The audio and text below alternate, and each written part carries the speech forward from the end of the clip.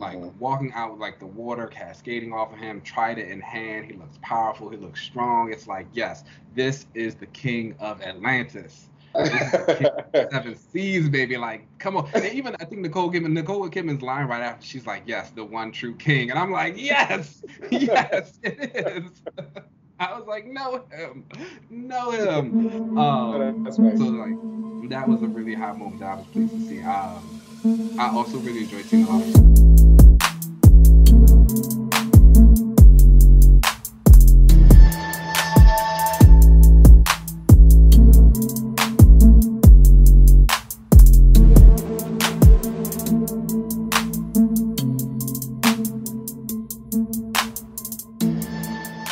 All right, guys, welcome back to another episode of Another Relaunch. I am Keenan. What's up, y'all? I am LZ. How are you doing this week, LZ? You know, it's been a week. Oh, okay. A good week or a bad week? I actually feel like you say that every week. I know, right? It's wild. Because, like, I ended up in, like, kind of a car accident. What? Yeah, I'm a very good driver, first of all. Never got into a car accident. And it's not even, like, an accident like that. I was, like, going down this street, and there was oncoming traffic towards me. And I was trying to get into this parking spot. And, like, the oncoming traffic towards me was, like, there wasn't a lot of space. So I was like, okay, well, if I can just, like, squeeze into this parallel parking spot right here, I'll be fine. And, like, everybody else can keep going. Everybody's cool. I'm in my spot. Well, I try to do that, but, like, I clipped the car behind me that I was trying to, like, squeeze into. Oh, no. It was like a brand new BMW. So, like, oh no, that happened, and I was like, great. And then I am already, like, at the point where I'm like, I need a new car. So now I'm just, like, speeding it up. But this is the sign. Well, I'm glad it wasn't, like, super serious and you're okay. Yeah, I'm all right. You know. Then who would I have to talk to comics about?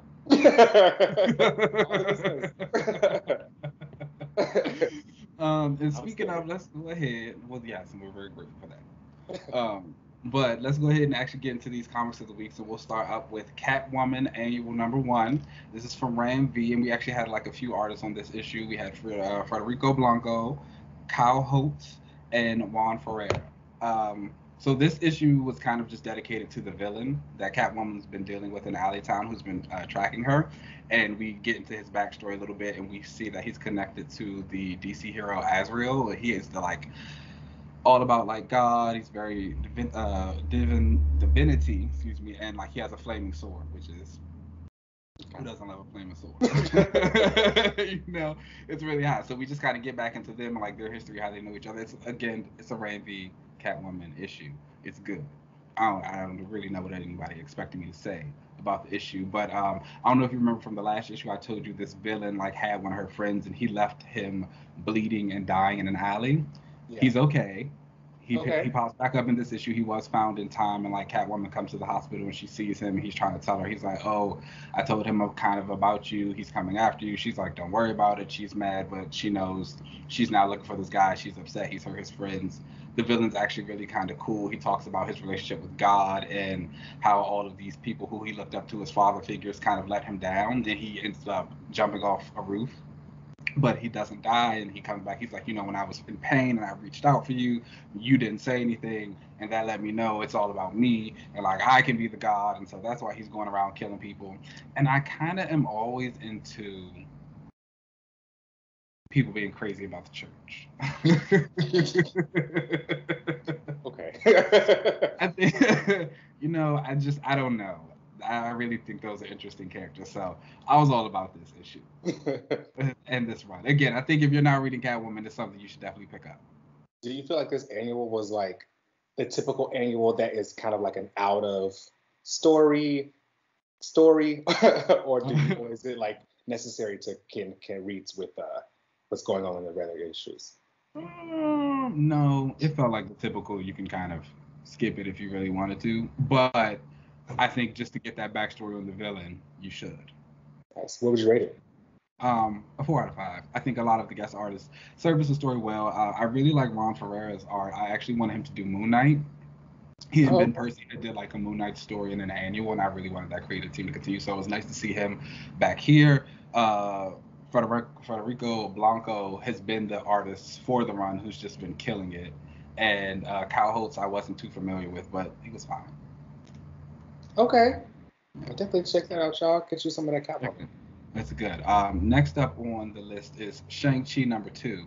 This is from Jing Luen Yang and Dyke Ruin. You didn't pick this up, right? I did not. You know, I've had my fill with the streets.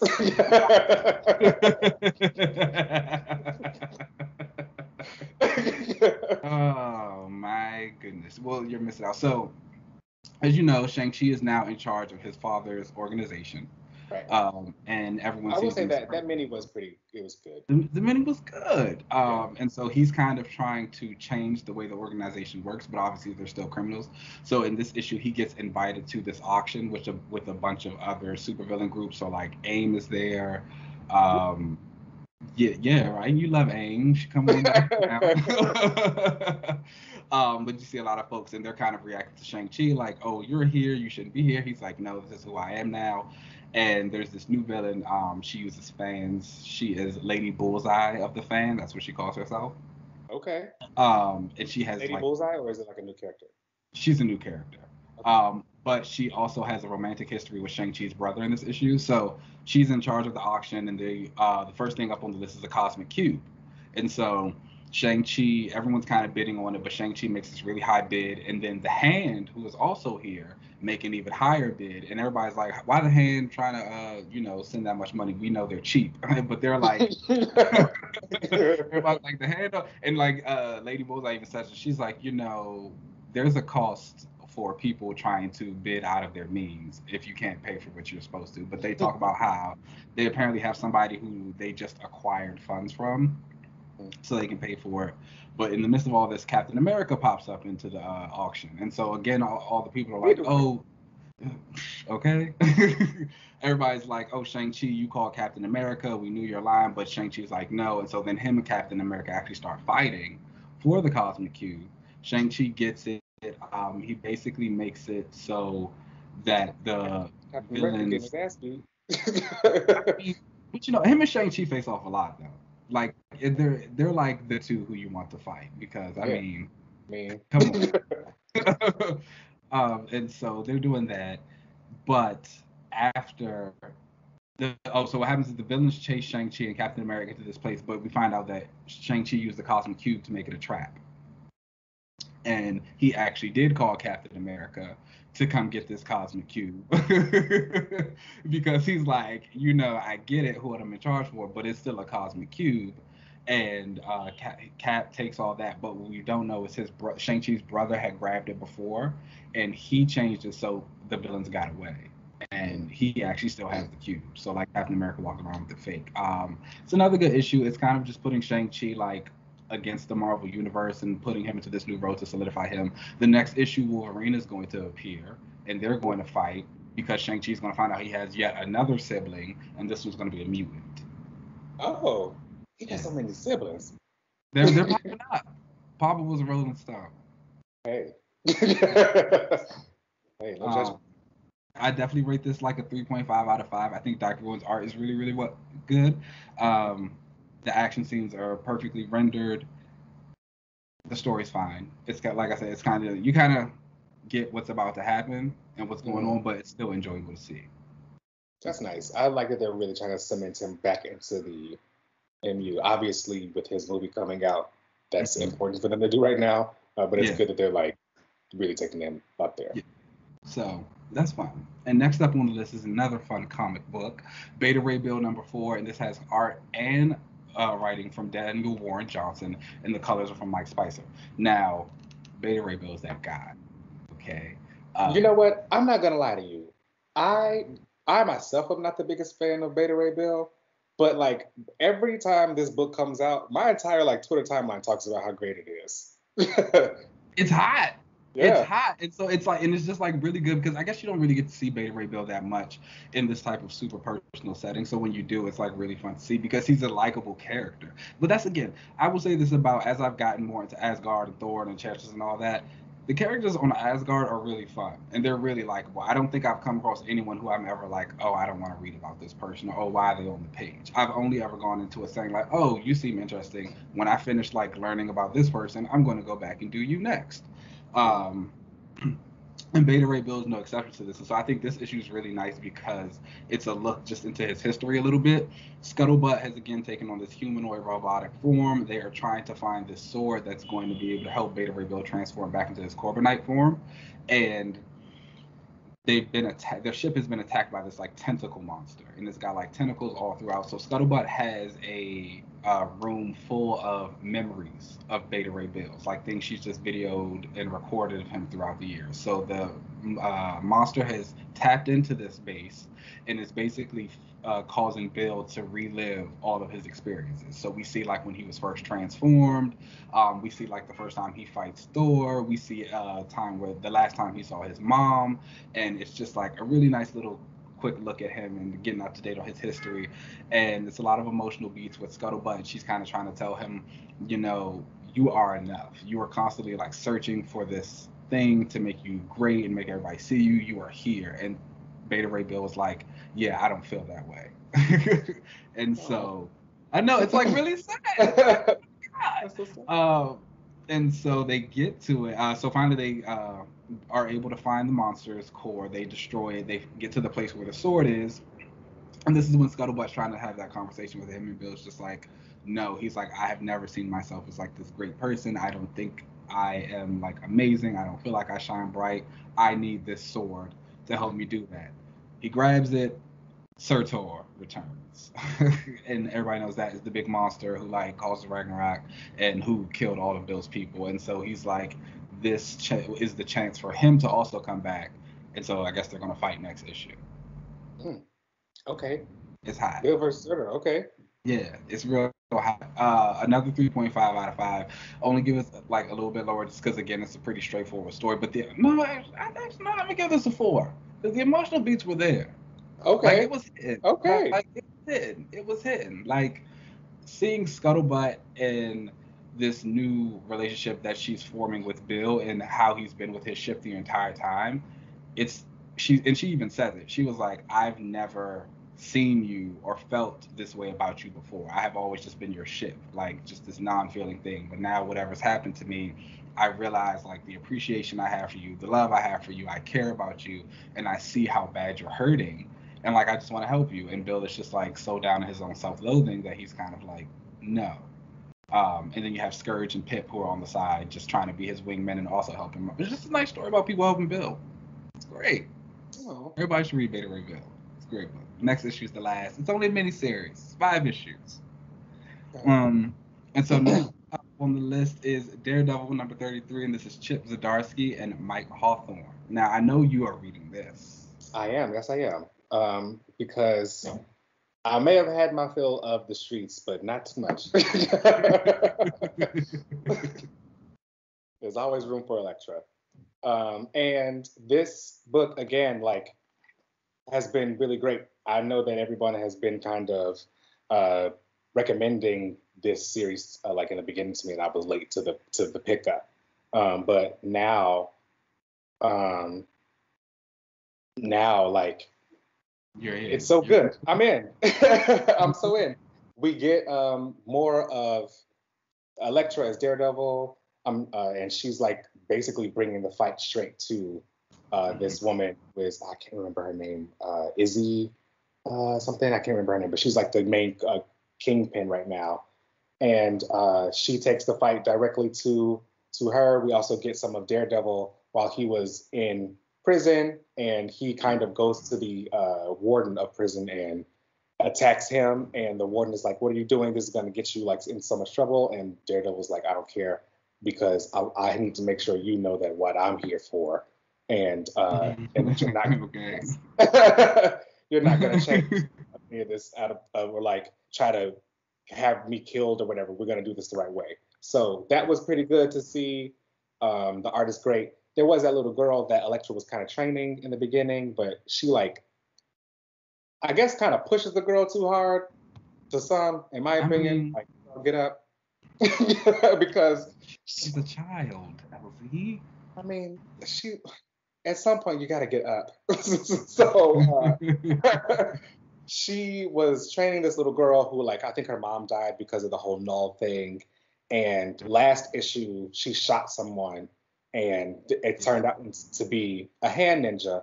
And this issue, she's kind of like dealing with the trauma of it and feeling like, oh my gosh, like, I don't want to be a part of this life. And Elektra's like, don't worry about it. It was just a hand person, like, you're going to be okay. She started freaking out. Elektra's like, get up, like, let's stop crying.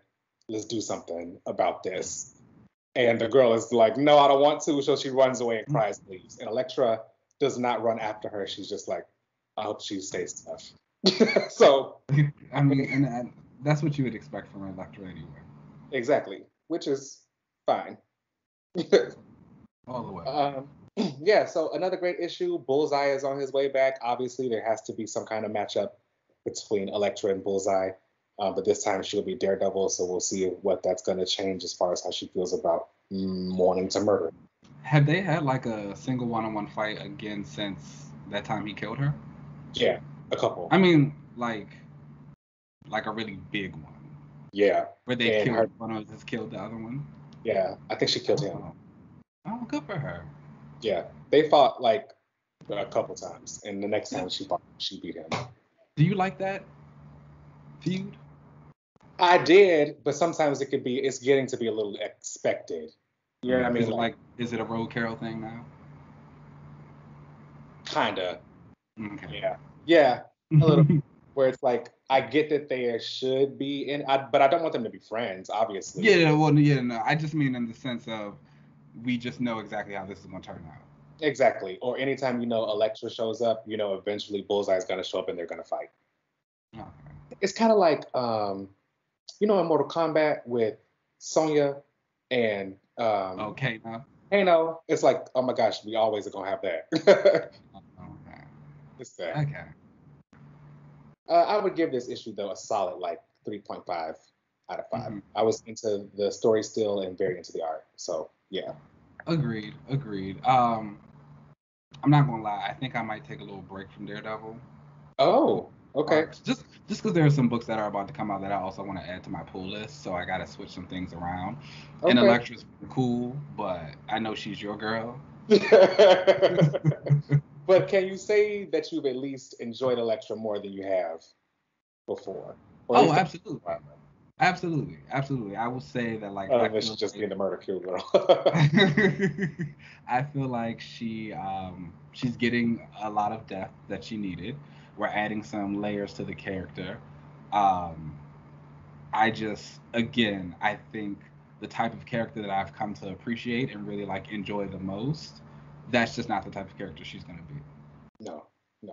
She doesn't get your back. Exactly. And so she's cool, but I'll wait. Next up on the list, Black Widow number 8, Kelly Thompson and Elena Casagrande. Now, this book features the doll, it's Yelena Belova.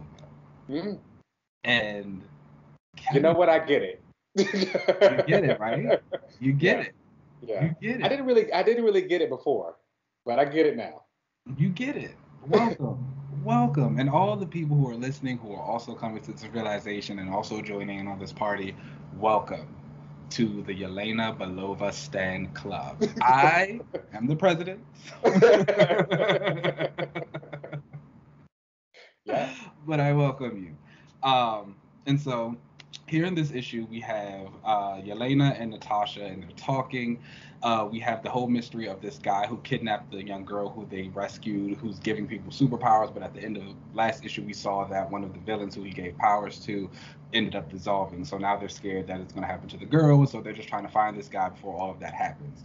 Through this, we get a lot of poignant moments between Yelena and Natasha. Natasha talks a little bit more about the family that she had in the first arc that she lost. Well, they're not dead, but she had to get rid of them because obviously they were a liability. So she faked their death and sent them off somewhere that she'll never know about, which I thought was really nice. And I like that Kelly is making that a point to remind us that she did live all of that. and she still has those feelings, and she's not just like moved past them. And again, like the spy world takes its toll on people.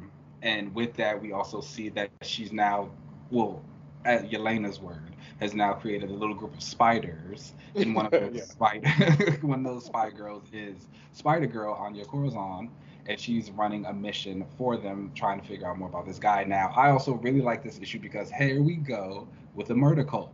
What else do? Okay, when Spider Girl was, doing her whole spy thing and was going into this place, as soon as I saw the cult, I was like, oh, I'm sure Keenan's enjoying this. I like to just sat up. They're about I to was sacrifice like, something. Yeah. this is what I'm here for. I was like, see, this is why you can't leave the street. This is where you get the good stuff. And so it was nice to see her in action too. Like, and adding Kelly again, like the way Kelly adds kind of these obscure D through like Z-list characters and gives them just like little bits, but the bits still feel impactful. It's great. And you still get a lot of personality from her. I will say, I like the way that she establishes not only establishes new relationships, but like reestablishes relationships, because Spider Girl and Black Widow, they've had a thing before. Yeah. Where Spider Girl was like, this is so cool. She went out with a Spider Woman too. I think they went on like a mission together. And she was like, are we like the Spider Girls or something? And I thought that was really cute. So like to bring this back around now and to have them still like work together, I think is cool. And it like moves them forward. So it's fresh. It's, again, you're not seeing Natasha with Iron Man and Bucky and Hawkeye like you always have. It's like these are people who she also knows, and she's letting them get in and get close to her in different ways that she never let those other people do before. So I think that's really cool. I will say what I have realized about this issue is that I'm not really a fan of the way Thompson ends her books. I always feel like I'm missing like half of a page. Like I get to the end and it's kind of like, oh, this is it? Like I stop? It's just like, oh, that didn't really hit me the way I wanted it to. Or maybe they just leave me a little, and I get it, it's a cliffhanger, so I guess it's supposed to make you feel like, okay, now I need to know what happens, but I never really stop and go, oh, I need the next issue. It's more so like, oh, this issue's done. Yeah. You know what? The more I stop and think about that, I can kind of see what you mean, because the Captain Marvel issues kind of end like that, where they end and you're like, oh wait, that's the end. But it's still a cliffhanger, but like not one that is so on like a big emotional high or whatever that you feel like, oh snap, I have to come back to the next one. And even though like you're gonna come back to the next one because you like the story. Yeah, and I feel like the way this issue ended, basically what happens is Yelena goes out to try and find out some information. She ends up getting kidnapped. Natasha actually makes a comment about how Yelena's probably loved the fact that she got like chained up by the villains because she gets to fight people and she's very excited. And I was like, if this ain't me, I don't know what it is. I was reading this and I was like, oh my God, this is awful. I was like, this is the book for me. Even the whole Black Widow, when she jumped in and Yelena was like, you didn't have to come here for this. And she was like, now you're just showing off and stuff. I thought that was really cool. Yeah, like, love that. When she looked at the guy's face and she was like, you were the one who tied me up. Yes, I was like, this is my girl. But the issue ends with one of those guys. He kind of grabs Yelena, and I guess he electrocutes her. Well, he does electrocute her, and I guess, but he does it in a way that it looks like it's in her brain and I guess her heart.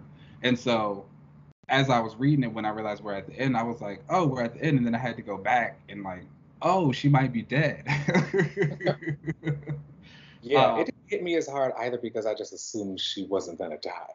Yeah, exactly, right? It was just like, I guess maybe that's also a thing. It's just like you just know that she's gonna be all right. So, but whatever. Still a good issue. Really great book.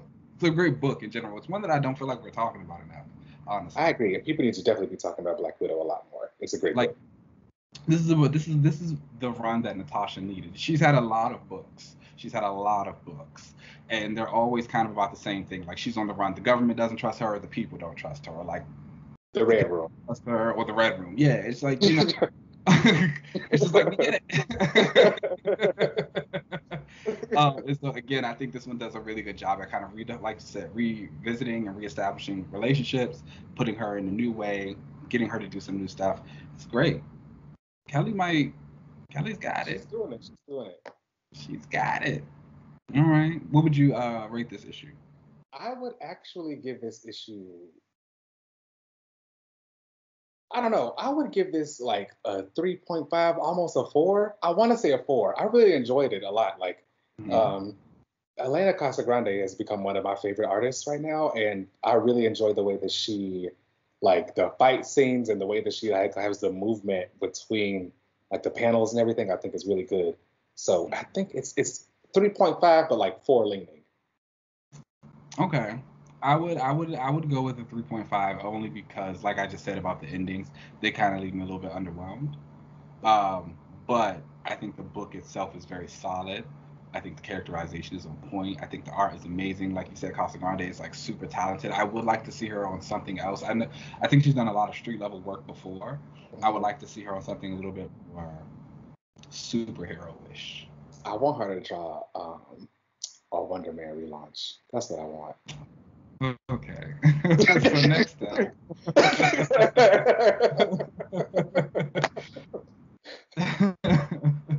Next up on our list is Cable number 11. This is by Jerry Dugan and Phil Noto. This is the last issue, yes? One more, I think, after this. Right? Oh, okay. No, I thought this was the final issue. Oh, I thought it was going to go to 12. I don't know. No, yeah, it's one issue. Yeah. Oh, there's one more? There's one more after this. Because the way this one ends, like, it's definitely another one after this.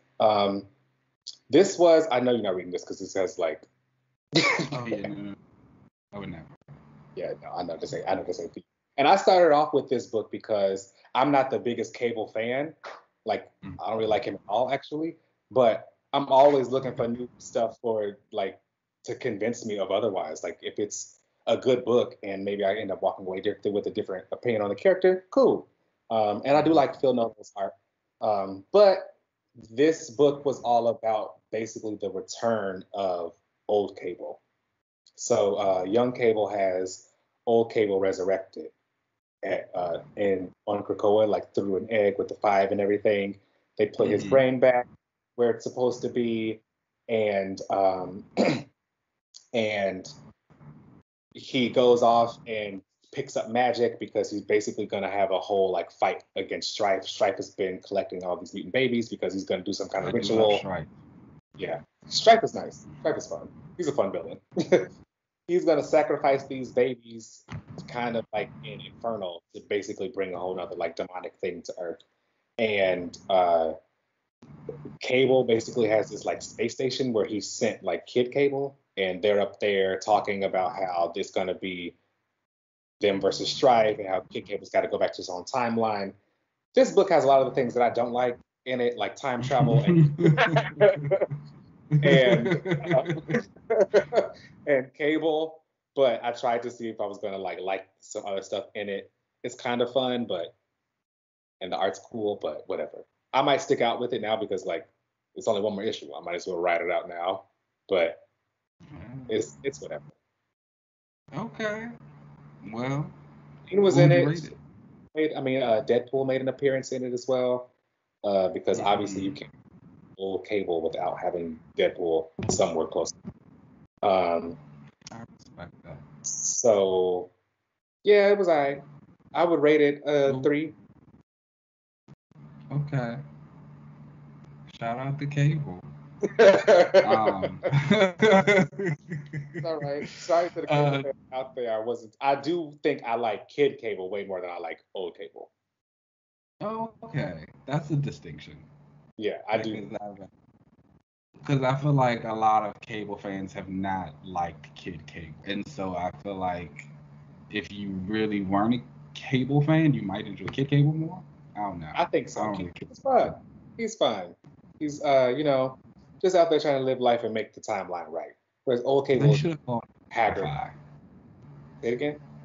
His nickname should have been Wi-Fi, or his code name. Oh, that would have been cute. Cable and Wi-Fi. And he's young. Okay, well, next up on the list is X Factor number 10 from Leah Williams and David Valdian, and this is the big ending of the Hellfire Gala. And what an Woo, woo, ending. woo, woo. What What an an ending. Let's talk about it. Did you read this? I Because I did. know. Oh, okay. I did. Everybody know that I don't like the writer and I don't like this series. So like Uh-huh. whatever. But I did come back for this for Hellfire Gala, Mm-hmm. because like it's the ending of it, so I wanted to come back and see. And who knows, maybe the writer had gotten better since um since I had left. But that did not happen. This book was trash. Okay. Okay. Um.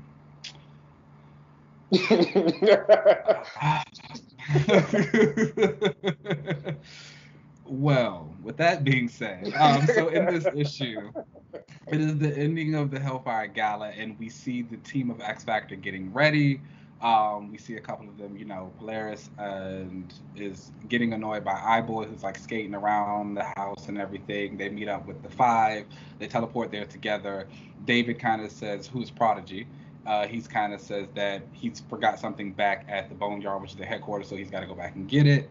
We end up following him to a bar, and we kind of get the backstory. So it was said early on in this series that Prodigy said he believed he died, and he just couldn't remember how. And so he got a package, and it had like a phone in it and a costume, and he had left breadcrumbs from himself. We find out that he had went to a bar. He had been tracking down a serial killer who had been killing black queer men, and David kind of set himself up as bait, and I guess this guy did succeed in killing him, and but he goes back to like confront him, and the X Factor team, Aurora, Dakin, and iBoy come in to help him. They end up locking this guy up, and then we go back to the gala, and we see that iBoy has called, what's that boy's name? Think fast. Speed. And to like surprise David with. And as they're walking, we run up and we come across the dead body of the Scarlet Witch. Now, there was also like something weird because I saw different pages for the ending of this book. Did you? Yeah, so like the page I had was like Speed and Prodigy and iBoy and them like standing over Jean's dead body. But I saw another page online Not that was, I Gene. mean, not It Jean, was. not Jean's dead body. Wanda's dead body. Same girl. The but I saw another page online that had like Jean and Beast and Wolverine and Cyclops looking over Wanda's dead body, and Now, like Wolverine did was you not have that asking, issue? no, that wasn't in my issue. Oh, that was in my issue. No, hold on, I'm about to go back and look right now. It was like an after credit scene, kind of, which I thought was actually kind of cool, like to have that after credit scene, because after you finished and you saw Speed and all of them and Prodigy see Wanda, the book kind of ended, and you have a like the this is on next week, and then the final page was a. Yeah, I'm looking. Yeah, I don't have that page. Comicsology about to give me my 339 back. That's crazy. I wonder if there was like a special or something. Maybe it was a glitch. I'm gonna delete the issue and re-download it. We'll see Yeah. if that. I'll do that Let us later. know, everybody, if you guys got like the extra scene. Cause I'm about to get pissed off. But so all that aside, how did you feel? Well, we know how you felt about the issue, but what makes you feel as though that the issue was trash? And I know that a lot of people had some controversy around Leia's use of Prodigy, and so if for those who don't know, there is a real life situation of a man by the name of Ed Buck who was linked to the killing of a few black gay men out in LA, I Mhm. believe.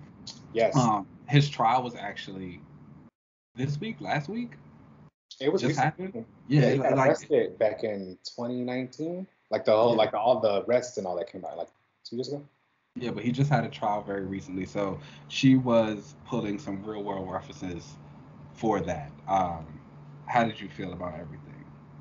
That is the part that really like bothers me the most, because in my opinion, if you don't have the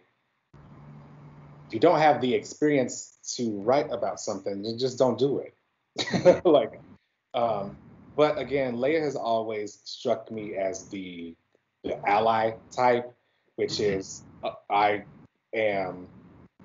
think I'm doing everything right by doing this, even though you're not like listening to people, or you're overstepping where I think you are trying to place your goodness, or where you're trying to place your help.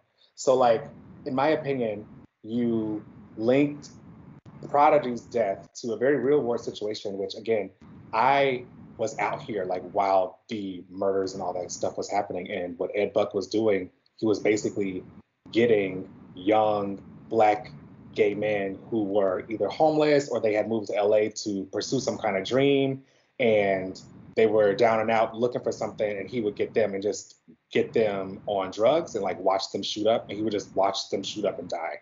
And to have someone try to like make a real world situation reference with that, but to have it then where all of Prodigy's agency was taken out of it because his like white teammates had to come in and save him because he couldn't do anything there.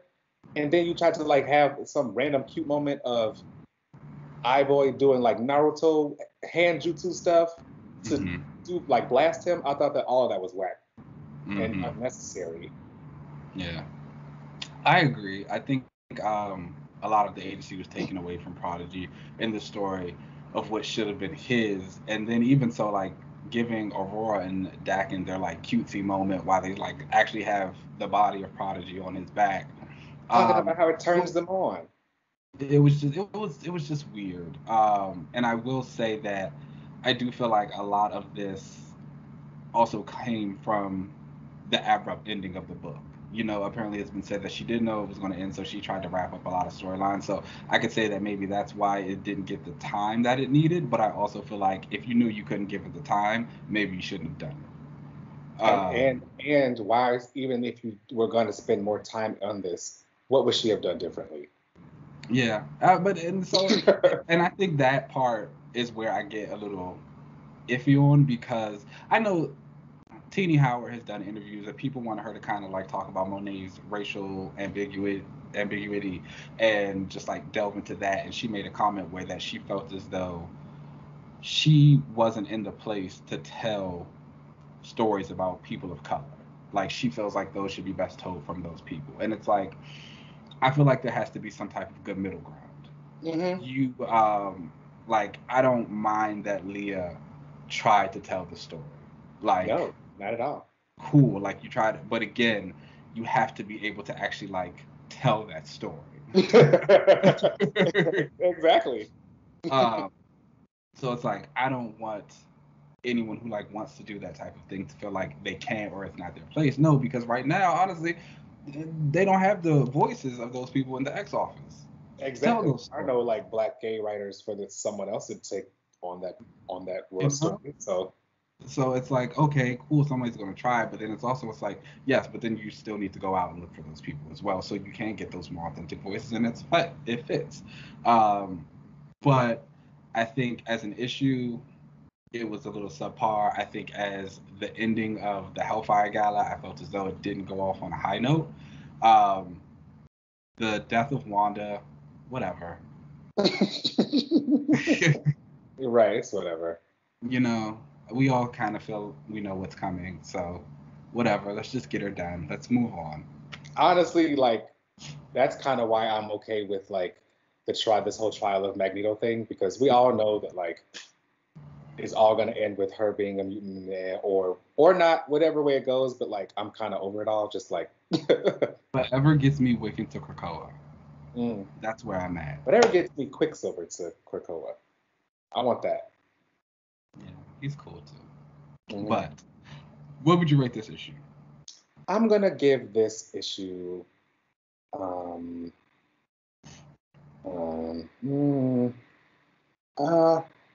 I'm gonna give this issue a 1 out of 5. Do not recommend. Okay, Damn. I was gonna give it a 2. um, and I think David Baldion's art, while it's not necessarily for me in terms of like facial structure, I think the way he sets up a page is really amazing. I don't really understand a lot of what Ivoy does, and I didn't really understand the whole like power magic Naruto thing either. I actually asked on Twitter if someone could explain it to me because I picked up the first 4 issues of this book, and then I picked up 9 and 10, and that's it. So I was like maybe somewhere between like 5 through 8, he's done something like this before, and I got about 15 different responses about what he did and how he did it. So whatever, that's that. But I think the way Baldion draws it is nice. I think the way he like would draw them kind of talking to each other, it was cool. But yeah, 2 out of 5 for me. Okay. And the last book on our list is Eternals #5. This is from Kieran Gillen and Isad Now let's turn it all back around. Look at that. Now we're turning the ship around. Because this is where it's at. So again, I think we've discussed like before about becoming Eternals fans now, but I'm still on my rocky boat. I don't know if I'm actually an Eternals fan or if I'm just a fan of this version of the Eternals. Yeah. Like it's just gonna be like my Immortal Hulk for the Eternals. But I don't know. I do love Cersei. She's high. She's high. So in this issue again, we are trying to find the traitor in the Eternals camp who has helping Thanos and like kill the what's it called, the life machine? The death machine? They call it like the machine. The machine. I like the life machine. They have sabotaged the machine that's supposed to help the Eternals come back when they're dead, and someone's now going around and killing Eternals. So we see like Cersei, she's talking to Tony Stark. She tells him a little bit of a lie so she can lure Gilgamesh out, and Gilgamesh is also a former Avenger Eternal, for those who know him. And Gilgamesh was everything in this issue. Gilgamesh is my kind of guy. I love a little moment between him and Icarus where Icarus is like, after they kind of like trap Gilgamesh down, he has some people who have their guns pointed to the rest of the Eternals, and that's Cersei, Kingo, Athena, Icarus, but like Icarus says, none of them are pointing their guns at me, and Gilgamesh is like, yeah, that's because I want to beat you down myself. And I was just like, yeah. I was like, that's my guy. And so watching that interaction was like really that in the Avengers. Well, I don't really remember too much of Avengers from it. I think I need to go back and reread it. Actually, maybe I do like the Eternals. Maybe I remember. I think also on that team around then too, but like that was back with like Black Knight too, right? Mm-hmm. I'm gonna go back and do it. So we go through there. We kind of end up finding out that that's the also traitor might be a fight against Exodus, by the way. You'll see that.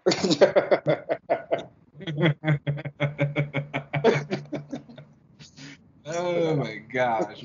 So see, we kind of take the Eternals back, and before we even do that, we find out that Icarus is we know that Icarus is protecting this little boy named Tony, and they're currently with Sprite hanging out, and Sprite's got the boys skipping school, and they're just talking about death and life and killing people and all those things. I'm really interested to see what's going on there. Yeah. But get back to the machine. Gilgamesh kind of shows them how the machine would be sabotaged, and he lets them know like the only person who knew this was Faustos. And so we discover that Faustos has done something, and he is in fact working with Thanos to kill the Eternals. And he I wasn't expecting that. I won't lie. It's always the black guy. Now see. If it ain't Alex Wilder, then it's Bishop, then it's Faustos. Oh, wow. We can't win.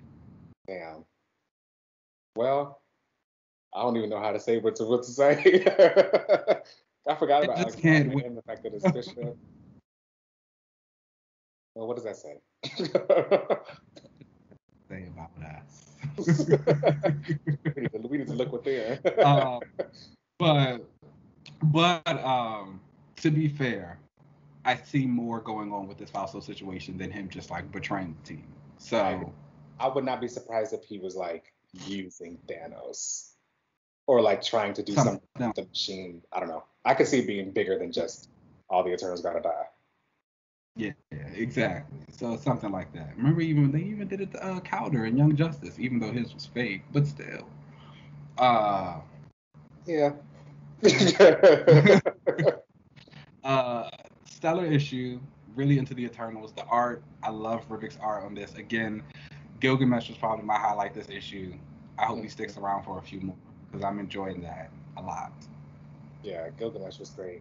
I really enjoyed this issue. The whole fight between Gilgamesh and Icarus was cool to see. I liked when they talked about how all of them have similar yet different powers. Like all of them, all Eternals have telepathy. Like telepathy to some degree, but like I forget his name. I forget which one is like he's the better one at it. So I do like that there's like differences between their powers and stuff. The whole beginning where she used Tony Stark to like lure him out was really cool. Cersei, she does give. I'll give her that. She does. She's the doll. She's the doll for sure. Okay. Yeah, I'm definitely rating this a 4.5 out of 5. Agreed. I would do that with you. I really enjoyed this book a lot. And kind of like you said, though, I am not sure if I've become an Eternals fan where I want to go back and read all their old stuff and like, you know. Well, to be fair, I don't think there's too much old stuff to read. That's true, yeah. Cersei, yeah, she's been around. Because as she said in this book, she likes the humans. Who else is she supposed to sleep with? Yeah. Girl, the doll. But yeah, so we'll see. I want to go back and read one of their books, but it has JR art, and I'm not a huge fan. Me neither. So we'll see. But I will also rate this 5.5 out of 5. That brings us to the end of the comics of the week. Let's take a little break, and then we'll come back for a very special panel. I know somebody's very excited. Notice all the green if you're watching. You've got a lot of green. Let's do it.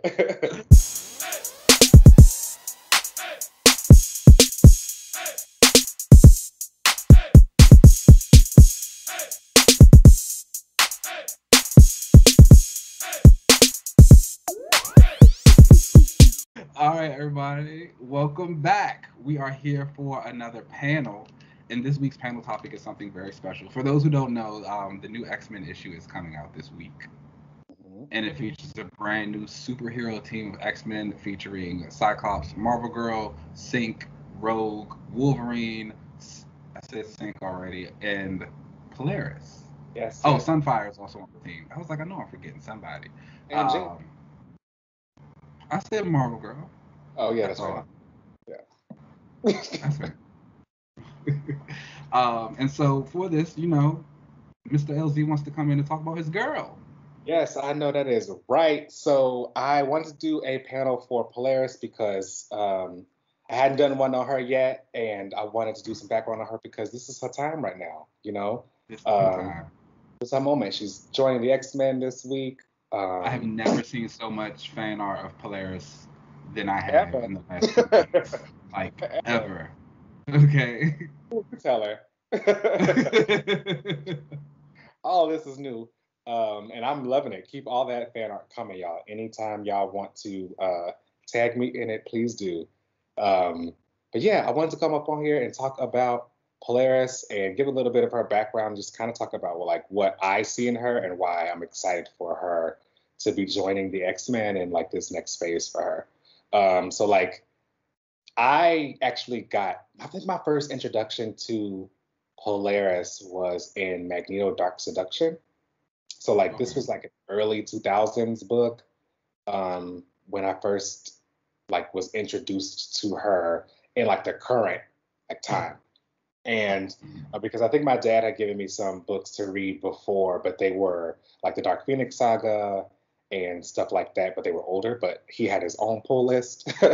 And these were the books that were coming out at the time. So my first introduction to her was in Magneto Dark Seduction, and she had just joined up with him on Genosha. And I remember thinking like, oh my gosh, this girl is dope. Like, she's got the same Mm. powers as Magneto, but like, she's a girl. I'm into it. You like girls. I'm into this. And I just thought like her story was kind of cool, like the way that she was presented as like being as powerful as him, but really trying to like learn her powers and kind of learn what that does, but also kind of being excited about like the potential of what powers could do and like what it would mean to join up with Magneto. She's always been kind of very pro mutant. So that's kind of what got me into her in the beginning. And then I just went from there and really liked her, but never really like put her as my top spot until I went back and did like some deep dives on her and realized that she is the type of character that I like, and like the versions of Jean that I liked a lot. She was like a fave of mine. Was Polaris all the time, whereas they were only Jean like some of the time. So like that assertiveness, that like very pro mutant, and honestly like kind of living in that in between where it's I'm going to always protect mutants and our cause, but like I really just want to sit down and I want everyone to be able to chill. Yeah. And that's very my vibe. So I ended up just really liking her. And once I did that deep dive, I was like, oh, this is the girl. And that happened like a few years ago now. But I remember. No, and so for, you know, anyone who hasn't realized by now, LZ and I have known each other for a while, and I think when we first kind of started talking and talking about faves and everything, like you were very Miss Marvel girl. yes, Okay, that but it was was very specific. it was very specific. Like you did not enjoy the Phoenix. It Yeah. was like, no, I like Jean and X Factor. I like her. Exactly. Here, there. But you know, that was always your girl. And so I remember kind of when the Polaris shift started a little bit. I don't remember what story you had just gone back and read, or like you had just caught something, but you were kind of like, I think I like Polaris a little bit more than I thought I did beforehand. And I was just like, oh, okay, yeah. I was like, that fits. I feel like, you know, knowing you, I was like, that seems more like your character. And then just watching it kind of just snowball and grow to like, it became this thing, and it was just like, no, Polaris. And then it was just like all the time we just started talking. You know, we used to have talks about our favorite characters, and I would do Betsy or Aquaman or something, but you had, you know, Jean and Wonder Man, and then it was just slowly but surely, it was like, well, you know, Lorna could do this and that, and I was like, okay, this is becoming like a thing. And so it's like watching that grow, like, wow, what a moment. Mhm. Yeah, yeah. A moment truly pleasing to me. I will never forget it. You know, I I think what happened was, like I said, I had always really been into her, and she was like top two, top three for me, up there with like Sue and Jean. But then, like the more I read into her, and the more I read into her, and I saw stuff that was like Jean also was around. Mhm. I realized that, oh, this version of Jean is actually who she is, which is like, you know, she is more compassionate and leads with her Mhm. heart, and cares about stuff, and is really all about Scott, and like they're gonna be together. Yeah. Um, that is not what I'm about. You know, I'm always all for compassion, almost to a fault. And I think that Mhm. is something I actually end up resonating a lot with Lorna, where she has these attachments to like her family and Mhm. her people she loves, Yeah. who she follows no matter what, until she figures out maybe I shouldn't have to go that far. And child, if that ain't me, I don't know what is. Uh, so I like really ended up just really kind of relating to that Who story. have been who have been your favorite writers of Lorna? Definitely Pad. He has been great. Mhm. Um, he had that the X Factor stuff that he did with her. Actually, he's done the most stuff with her. Now that I think about Oh, it, really? because he took over for her for X Factor Volume One, which I still think is like one of my favorite runs of hers. And he took over that book, I think, in like issue 70 something or like that. It's when the whole team shifted, and when Okay. it became Havoc, Lorna, instead of the original They're like five. strong guy. strong guy. Yeah, Yeah. that's and he did some great stuff with her there. She was very like into her powers. I mean, the book opens with her looking in a newspaper for a job because she was like, I don't have money. Like I got to get my own money. And Okay, that's hilarious. I was like, okay, girl, you want? She was like, yeah. Some of us don't have like rich friends. Like I got to do what I got to do. And so definitely Pat has done some great stuff with her. Okay. And then again, he must be a fan of hers because when he was in that X Factor Volume 2 run, I think it was Volume 2 Hmm. or Volume 3. Again, he Hmm. brought her back into the fold when she kind of left space with Havoc and got back. He put her back into the book. So. It's always kind of interesting to me because Lorna's been around for a very long time, but Mhm. she never really popped off as like a Claremont. Let's be real. Most of the popular Lady X-Men were written by Chris Claremont. Like Yes. they're the Claremonts for a reason. Hmm. Uh, he never really, I guess, tried to make her one of his like core girls, which is strange because she seems like she'd be right up his alley.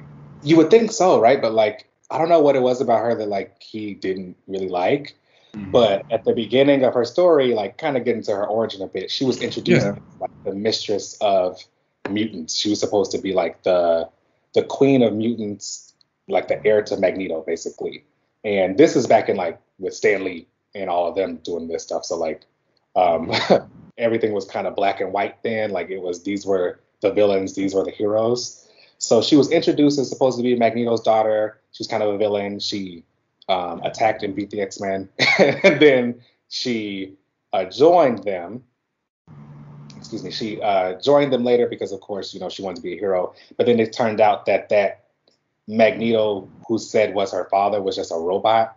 And in my opinion, I think that was kind of done just because she couldn't be a villain if they were going to keep using her back then. Versus now, Hmm. clearly, what we have going on now. um, so that kind of happened, and then when Claremont came in, she was still kind of with Havoc at that point, and I don't think that he saw too much of like changing that because again, her story was she wasn't really trying to be in the forefront. Like she just wanted to actually leave the whole like superhero thing around. She was always very Hmm. pro mutant, but she kind of didn't want to become like an adventurer. She wanted to go to school and move out west and get a degree in geophysics and just chill with Oh, this is Havoc in very you. California. Ain't it right? So like I think he may not have been too into her because she didn't want to like that character wasn't like a in your face type of character. Whereas he Mm. used Havoc. Obviously, we saw him use Yeah. him, and he brought her back around because, you know, we bring this up all the time, but like Storm is a powerful character, and who's she gonna fight? So he did use her, with malice and all of that. Yeah. So he recognizes that there's something there in her, and he did some fun stuff with her as Malice that she definitely showed up how powerful she was against who else is strong enough to take on Storm. Well, She lost, but yeah. like, Yeah. you know. Okay. Um, so yeah, This he saw some stuff in her. He also was a part of the just to even jump forward with her origin, like after that whole ordeal with Malice, and she was kind of mind controlled and was leading the Marauders. She tried to break free from Malice, and then the whole that girl you like. That thing happened, and she had her powers taken which by girl? um, Zaladane. Oh yes, Yeah, yes, I, Zala I don't Zala Dane, her sister. that don't even that doesn't Yes. make sense. Somehow, like that whole thing happened, and she had her powers taken, and they switched. And Claremont kind of used her then during the whole Mirror Island saga, where Shadow King Hmm. broke out, and the way that Shadow King broke out was actually through Lorna because her powers Yeah. changed. I think maybe he just liked flying brick characters because during that era, she Isn't got that the where he whole changed her powers? yeah. She was no longer the Yeah. Magnus. Zaladane took it. She like took on your negative emotions of the people around her, and it made Hmm. her strong, Yes. like physically Hmm. strong. He should have used Necro. Yeah. Um, But Ignite, whatever. okay, that's strange. And But then it was I think I remember a little bit about that. Ignite that not only took away like the Shadow King stuff and fixed it, but like I don't know how it worked, but like her powers came back after that too. Like everything got fixed after that in the Mirror Island saga because you know comics. But Yeah. yeah, after that, then she joined the X Factor that I was talking about with X Factor Volume One. So Yeah. she's been around. Yeah, I mean, she's been. I think my thing about Lorna is she's never really been the most popular character, but this is true. I feel like for a lot of characters across the Marvel line, there are some people who are just always going to be around, no matter what you want and no matter Yeah. what you want to do. And Lorna, being the daughter of Magneto, she's always going to be around. She might not be a star, she might not be like at the forefront the entire time, but as long as you have Magneto, you're always going to have like some form or some variation of the House of M. Mm-hmm. Currently, Lorna is his only like true biological child. So even if he does get Wanda and Pietro and all them back, like regardless, you're always going to have a House of M. Lorna is a part of the House of M. She's good.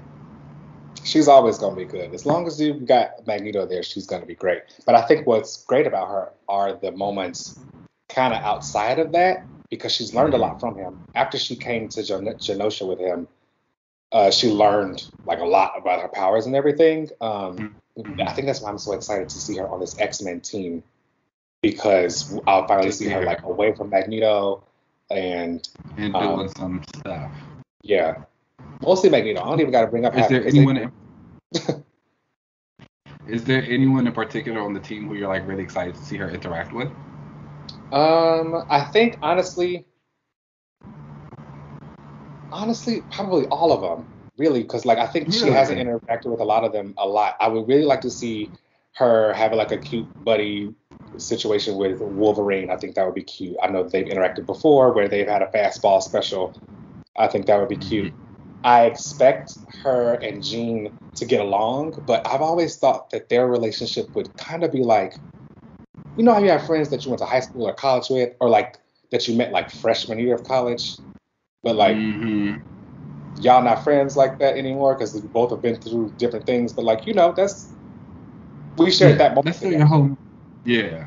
Yeah, that's the kind of Okay. relationship I expect them to have.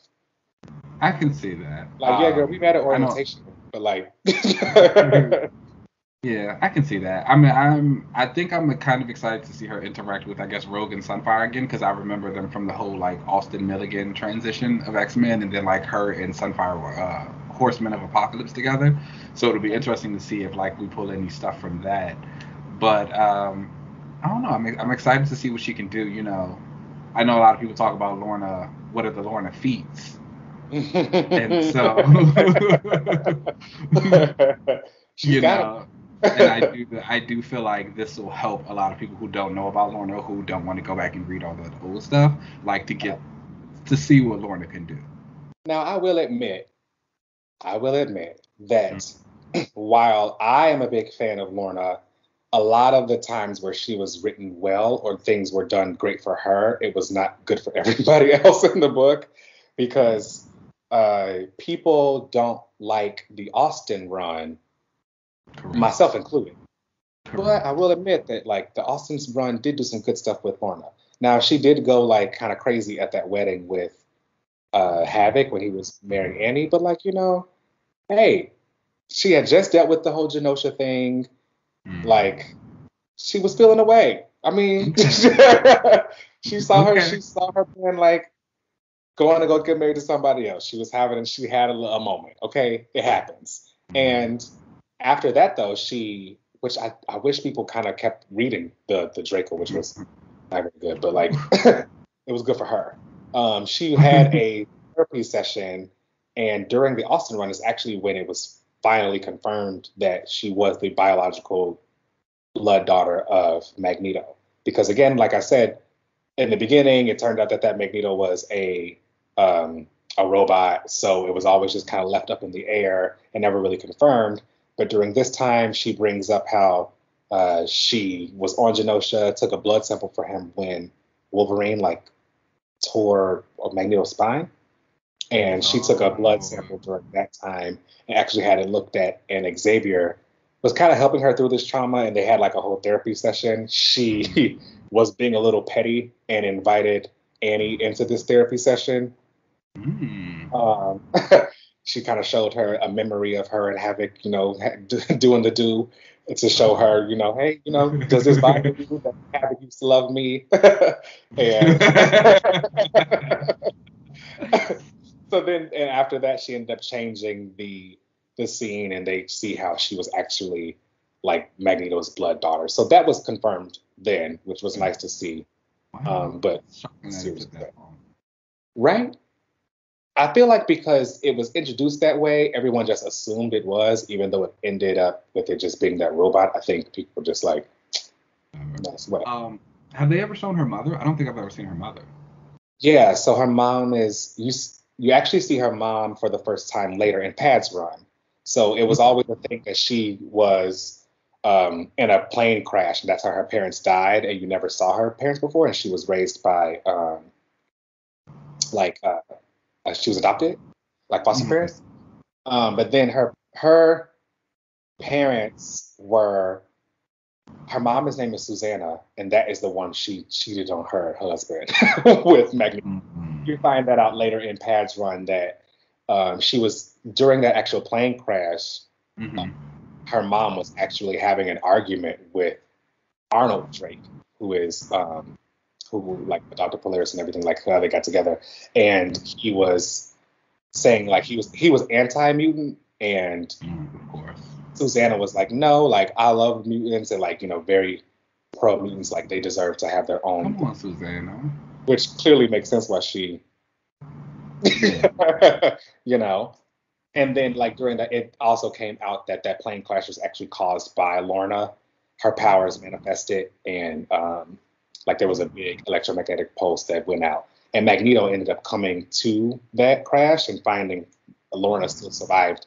But he was like, how could this even be possible? Like she died in the crash too. He assumed that she put like a force field on herself or something to protect herself, which he was like, she's too powerful right now, which makes you realize that Xavier did the same thing because he had Mastermind change her memories so that Magneto was there, or that she caused that plane crash. Xavier loves changing some memories. Right? That's like his special move. Seeing that Magneto did this to Lorna and Xavier did that to Jean, it's like, Men. It's got men. It really ruined things. Boo! Do not recommend. Do not recommend. So yeah, that was finally confirmed then, and then we finally got some of her parents later in that Pad run. I will always highly recommend the War of Kings era. I know some X fans are not the biggest fans of like space and all that stuff, but she was like on a planet out there. And again, yes, she was helping Havoc because they were Starjammers. They were Starjammers. Yes, having a great time. I really like the Starjammers. That's a fun. Yeah. Like the X Guardians of the Galaxy. Yeah, pretty much exactly that. What are you hoping for in X-Men and Lorna? Like character-wise, do you want a specific story? Do you want? Obviously, I want her to be able to flex as much as she wants to with her powers. Story-wise, I really want, now that, and I hate to use her as like the litmus test, but like now that Jean is also on this team with her, I hope that it can kind of show the differences between the two of them, because too often have like people said that they're kind of the same in the beginning, or like, it's Lorna is just Jean Grey with green powers or something like that. Like, I think that their characters are so far different from each other that maybe now that they are near each other, you'll see that, Lorna's know a lot more about that action. Okay. I do think that she's just a lot more willing to jump into the fight and get hands dirty, and she's not willing to back down from a fight if if it's presented to her. If it's a question of, oh, we're gonna talk this down and de-escalate first, she's gonna fight first. Not kill in the beginning, but she's like, we can just fight about it. I can relate. It's like, again, but she's also still really compassionate and cares a lot about the people she loves and her friends and everything. So she really rides in that middle. A lot of the great things I've ever saw with her was those earlier issues. And I would actually, maybe this is kind of what I want to see from her.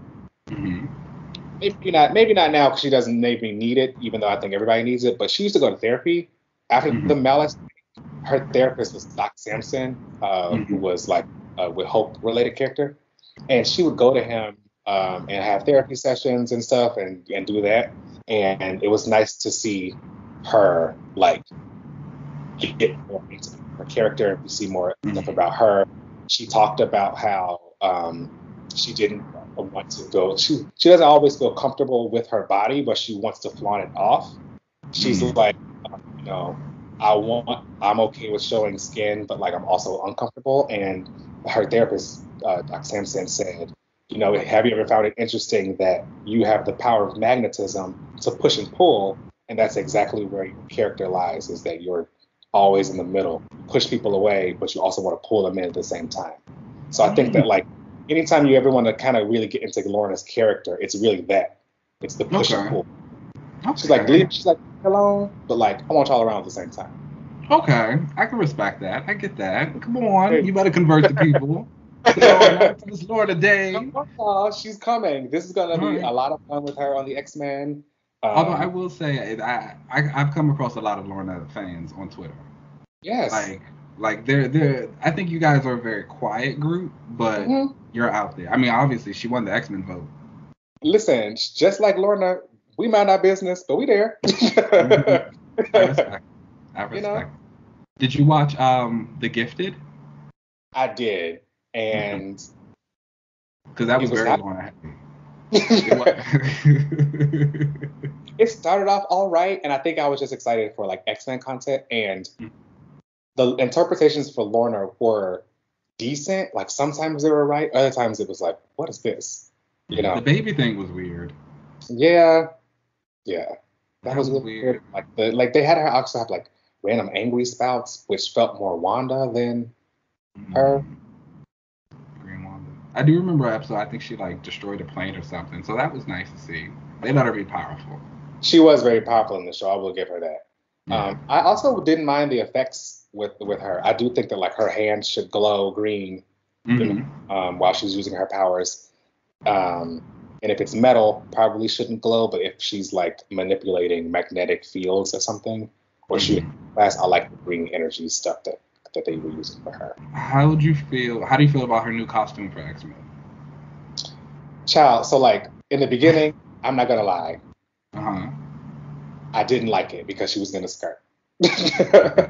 What's everybody got against green skirts? But I will say it's better than that green skirt. And then, the more I thought about it and looked at it, and I got a commission of it as like shorts. And it's like, so it's like more of a kind of a romper short thing instead of, I like it a lot. And if they were to ever change it into shorts, it would actually end up probably being my favorite costume of hers. So you like Lorna in green costumes? I don't mind it, but it has to be a situation like this where it's like black and green, and it's like downplaying a lot of the green versus the monochromatic green on green. Save that for like her. We'll call that her House of M costume. Like that is something she's on when it's, I like that little original purple outfit she had with the bat thing and the legs. The stockings too. Yeah. That was a hot girl right there. that was a hot girl. That's actually a great era for her, but not for everybody else, because she actually came over to the X-Men and really set her personality and differences against how the X-Men view things versus how she is. And she really showcased that, like, no, we shouldn't always just be trying to like assimilate and stuff. We should be able to be out and be proud as mutants. We don't have to like hide in the shadows. Let's attack instead of just sitting here. I respect it. You know, that's what I'm with. And I'm hoping I get a lot more of that energy. She looks like she's going to be obviously in her cool girl era during using her powers and stuff. I do appreciate that she showed up late, obviously with this coffee or something, because that is me. Are you, with the potential of Wanda coming back to the House of M, are you ready to see them interact again? Yeah, actually, I do like that because as much as I say that Wanda ruins things, which she does, I do like her around. She's fun, and that's my girl. you know, but that's her power. Her power is chaos. She's just the embodiment of it. So that'll be fun to see them around and have an interaction again. Again, I don't want her to be like besties with her. I don't think it's to be like, oh my gosh, my sister, my long lost sister. I hope that we're always together. Did I whatever. I didn't say what I would have loved for to happen with them too is like if Wanda had went through the Crucible, I would have loved for Lorna to have been the person she faced. I feel like it would have been a very nice little kind of ending to their story as just Wanda trying to find her redemption and like do all of these things, and like obviously when it comes to the House of M, Magneto sees her as his daughter. Pietro is never going to have anything bad to say. Wiccan and Speed are never going to have an issue with her. To really be accepted and to have like family and to be the whole thing, the only person who needs to kind of come around to Wanda is Lorna. And I think that Lorna having been affected by Wanda in House of M, and to also be the one to like now look at Wanda and be like, you took this away, now you have to prove it once again that you're worthy of it, and like you have to come through me, this person who you took it away from. And I just think it's a very full circle moment. Ooh, I actually really, really like that a lot. I would, you know, we had talked about the redemption of Scarlet Witch before, which, hello, I don't know if they're listening. Because we definitely just talked about that. And I think that I think we talked about them going through the Crucible as an option, and having Lorna be the one who Wanda pays off with would be great. Magneto would be too expected, whatever. Yeah. And then it's like also panels of like Magneto killing his daughter. It's also like Magneto's two girls, like the quote unquote favorite daughter versus the quote unquote like other. You know what I'm saying? It's like here again, once again, you're like looking for your dad's affection and all this other stuff in two different ways. It's just maybe I just want them to fight. I think them fighting would be like a very good story. I actually think that would become full circle if they did have that Crucible moment and she was there, because you did make a great point there.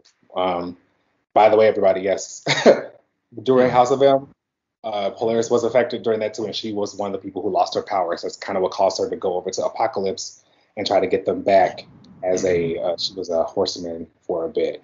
And having that kind of full circle moment, I would like to see it.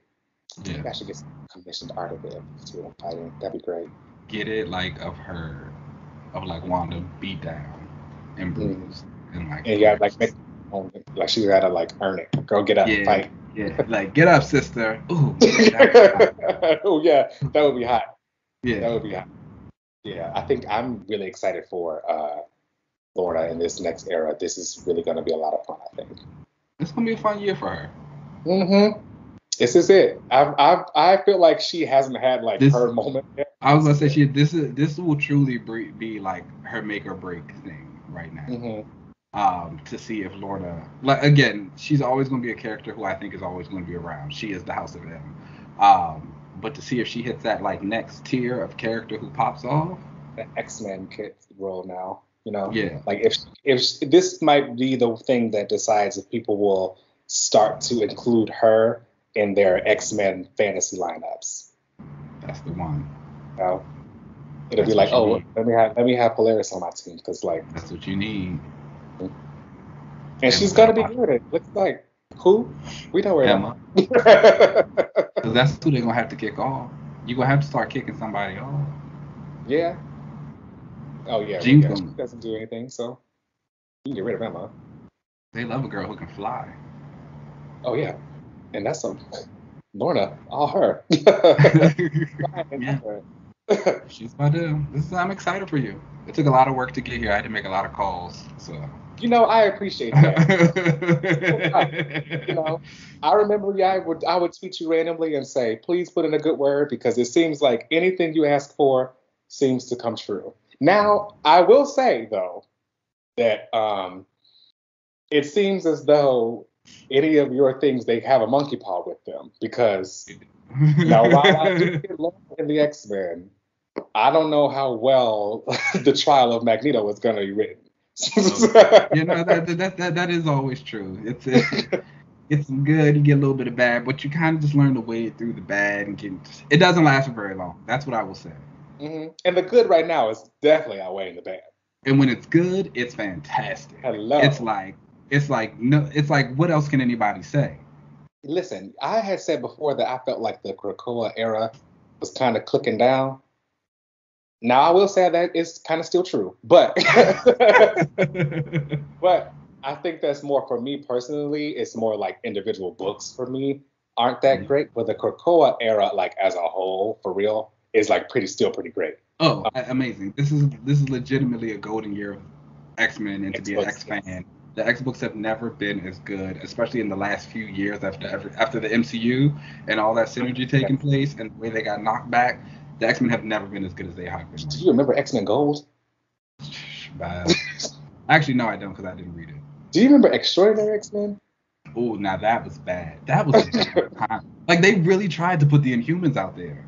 Yes. Like, they really tried it. And, like, it wasn't even subtle. It was not subtle at all. And then what made it so bad was because they did it, but, like, everybody was offended. Even if you didn't really care about the X-Men, you were just still kind of like, all right, this is a bit much. What bothered me was that they would always try to lie and be like, it's not about the rights or anything. We're just focusing on a different team right now. It's like y'all literally have created a cloud that is going around poisoning mutants while creating the Inhumans. And sterilizing them. What? Well, look what. But you see what happens when you do clownery? It always comes back to bite. This is what I tell people when they try and like go against Betsy. It's like, don't do it. It won't work out for you. I mean, look what happened. This is how I feel with Lorna. We mind our business, but you went against her with this LS X Factor run, and now what happened? Mm-hmm. Canned. Mm-hmm. Now she's on to the X-Men. I love it.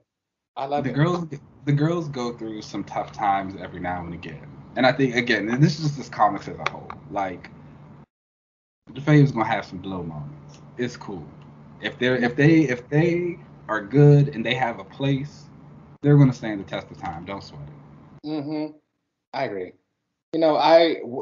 I will say that I would like to see Lorna actually interact with Betsy. Betsy and Frenzy are two of the characters that I think that she would actually get along with the most. Her and Frenzy had interactions before, obviously because the whole Acolyte thing. But I think that they would be. I can actually see that. I can see them getting along. They actually kind of have a lot in common. Mm-hmm. Look at that. Look at that. And I think the only time we really had them together, Muir Island Saga.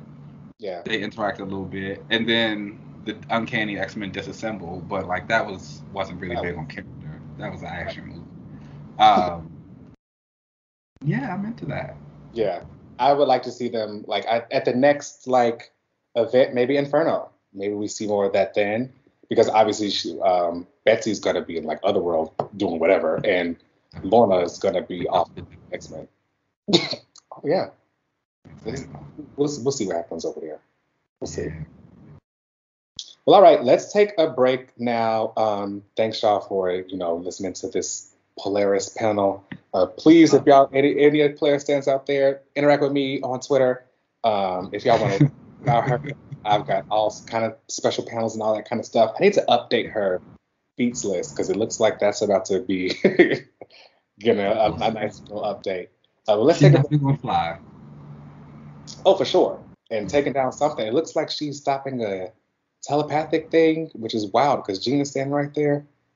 Well, so what's her name? Right, she's with her mask on. And he didn't tell her to move, so. Let's take a break. Let's take a break.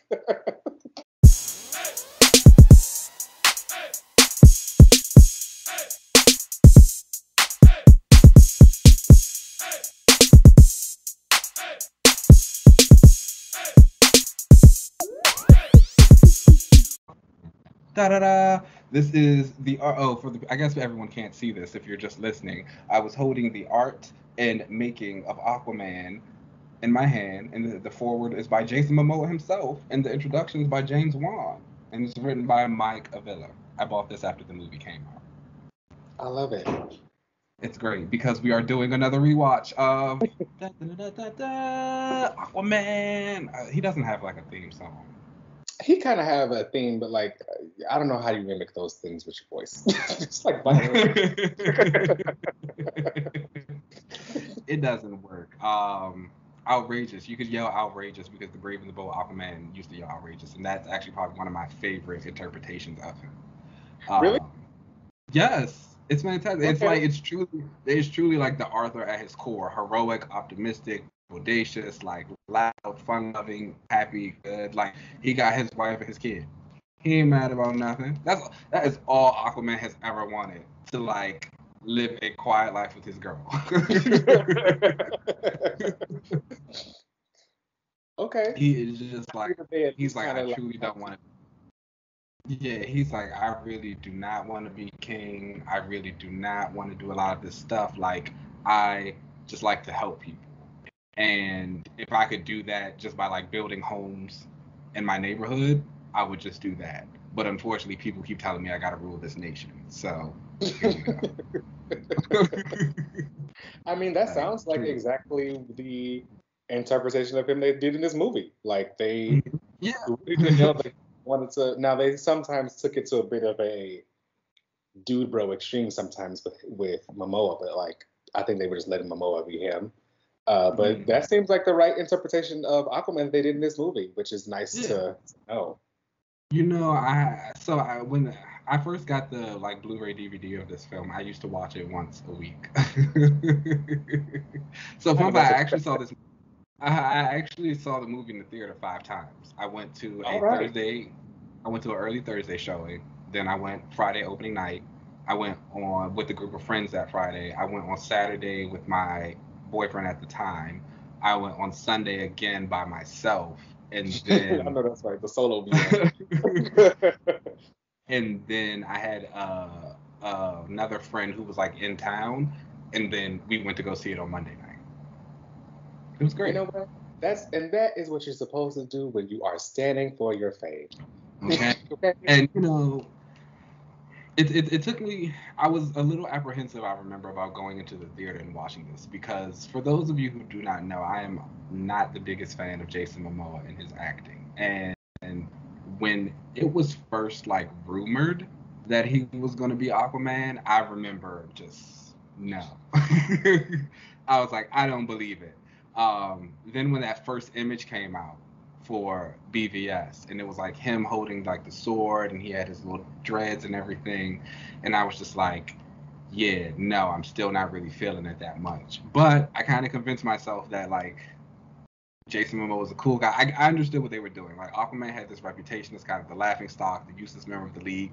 Jason Momoa is very much the antithesis of all of that. He is pure adrenaline, masculinity, all the things that you want to see in, I guess, your heroes. And so they want to take it to that extreme, which I was like, okay, let us do that for BVS. And then again, by the time we get to Aquaman, we'll get something different. I will say that James Wan did do something different. Like you said, a lot of that Jason Momoa-ness was still in there to give you the dude bro feel, but there were a lot of times where I felt like they're really trying to get the essence of Arthur and Aquaman and like who he represents and what he's supposed to be. I think going back and watching this, I was pleased with how much I still enjoyed it. I remember. Yeah, that's fair. I remember honestly after we watched the Snyder Cut, I was saying I kind of really wasn't excited for the sequel. I didn't think I would go and watch it because, you know, again, Momoa and the acting. But going back and watching this and seeing a good interpretation of Aquaman, I guess, or a better interpretation of Aquaman. And like the movie itself is very fun. There's tons of colors. There's an explosion every few minutes. Like the action scenes are pretty great. They're very well choreographed. Seeing Mera use her hydrokinesis was fun. The big Ring of Fire gladiator stuff. Patrick Wilson is Orm. You can tell he's having like a really fun time doing this. I will say though that the acting was still a little wooden from a lot of people. I don't know how much of that like fell on the script or just maybe the cast and the lack of chemistry. I remember distinctly reading interviews from Amber Heard where she talked about kind of her annoyance with Jason Mamoa on set. She used to read a lot of books, and she would say that like in between takes, she would come back and there would be pages like ripped out of her books, or the books would be gone, and it was Jason doing it. And I was just like, a big man child. A big man child. So I feel like maybe that kind of had like some things to do with the chemistry that they had on the film. But other than that, like as a whole, it's just a very fun thing. And I'm excited, and it reminded me like what a better interpretation looks like, and it's like, oh, okay, if this is kind of the energy the sequel might give, but like improved, I might be there. I liked the movie a lot more than I was expecting to, because DC has a reputation that speaks for itself as far as the films go. So I wasn't really holding out too much for the Aquaman movie, and then with the casting choices, I was like, okay, this is just gonna be whatever. But honestly, like this movie really gave me like everything that I like about a superhero movie. And rewatching it now this time around, I was like, oh wait, because I hadn't watched it in a while, I think. And I was like, oh wait, this is kind of like fun. Like they have like all the superhero moments that I like. I really, really enjoy the way that the director shot the like fight scenes, specifically like the opening fight scene with Queen Atlanta in the beginning, like the way that the camera kind of follows her. I really like that. Really loved the Italian fight when Mera was running through Italy and they were like running through that building and stuff and all that. That was excellent. I got like really excited during that part. Yeah, I was like, it looked, and it felt like a comic book. Like it was like you felt like you were going through the panels of a comic book. So I really enjoyed all the action pieces there, and people really put their all into those. Again, it was just some of the acting was just. It was just, and it's I've said it before. I don't expect like an Oscar-worthy. No, I don't expect all of that. But damn, like.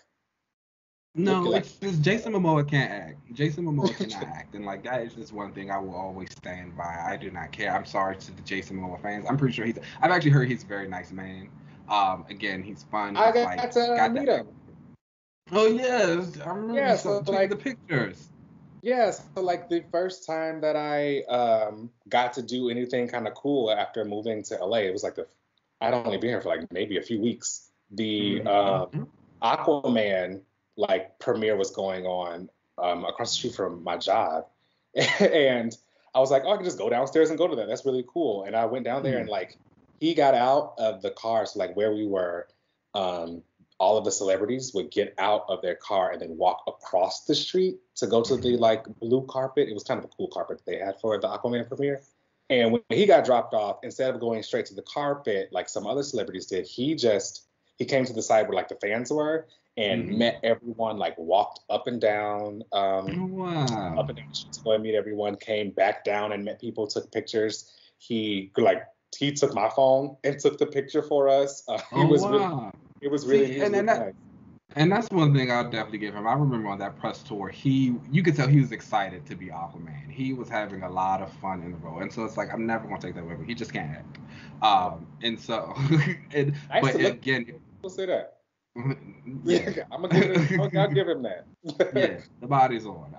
And so, I appreciated that they really did at least try and give Arthur that story about, like you said, he was there in this place. He was just kind of hanging around, getting drunk all the time, not having any responsibilities. He lets Manta's dad die, which starts their whole feud, and Manta coming at him for the entire of the movie. And it's when they finally get to Italy, and after they have that big blowout, that he kind of realizes that, like, oh, he even has a comment where he says, "I've always just been used as a blunt instrument my whole life, and it's like now I got to try and be something different." And I was like, "Yeah, man, like this is what I'm talking about. This is the story." But I was just like, "Oh, you can't act, so it's not really hitting the way it should." Yeah,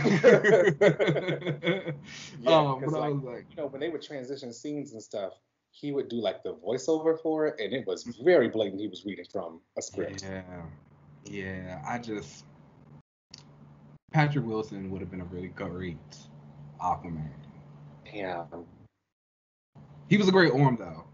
he was He okay. like He kind of carried the like movie. high key. And it was always fun like going back and watching their training scenes for that, and like the featurettes on the Blu-ray and stuff like that, of just them. And again, like you can tell everybody was having a good time and was just really excited to be a part of this movie. And like that's something I'm really looking forward to because this cast is actually really great. Y'all doing the team: Patrick Wilson, Willem Dafoe, Nicole Kidman. It's fine. Okay. Julie Andrews was the voice of the Grathan. Like we're star studded, baby. So it's gonna be exciting to see all of them come back and just be together again and have a good time. Yeah, I hope that like the chemistry in this one is a little bit better than it was in the first one. I'm sorry. Hope the chemistry is better in the second than it was in this one. Agreed. Because I'm shocked. kind of what was just lacking. I'm shocked. Amber Heard's coming back though. It's gonna be interesting to kind of like what her press tour is gonna be like. I think. Yeah, and how big of a role they're gonna give her. Cause like, she's Mara. Right. You can't like. You can't have Aquaman without Mara. Literally, right. Any Aquaman comic book run that does not have Mara, like people do not like. Well, I don't know what they're gonna do with this now. Another thing I think this movie got really right was the trench. Oh yeah, the entire scene. Actually, there were a couple of things the movie got right, if I'm being perfectly honest. The trench was one of the biggest ones, those for me. I remember like even watching the preview, I was like, dang, I wish this kind of just would have been a horror movie type of vibe with like the main villains being the trench, because that's actually a storyline in John's Aquaman run. Like that's what starts it out. The trench are coming from the sea and they're like kidnapping and eating people from Amnesty Bay, so he has to go and stop them. So I was like, ooh, I would love to see more of them. I thought the design of them was great. That scene of Mara and Arthur jumping off the boat into the water with the flare and the trencher just coming down after them, top 5 moment in any DC film. Yeah, I don't care, like great. That was a hot moment right there. And like I remember being in the theater all 5 times and seeing that on this giant screen, and I was just like, man, this is. Well, did you hear that was going to be a plan? They were going to make a trench like horror movie. I did. I saw that there was supposed to be a spinoff, but it got canned. But that's DC. They've talked about.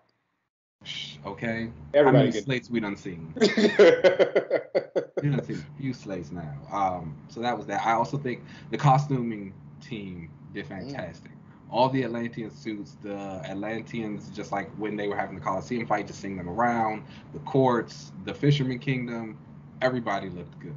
Everybody looked good. And the suits had a really nice mix of kind of like tech, and you could tell maybe there was a little bit of mysticism, magic going in some of them too, but mixing like the scales into the designs.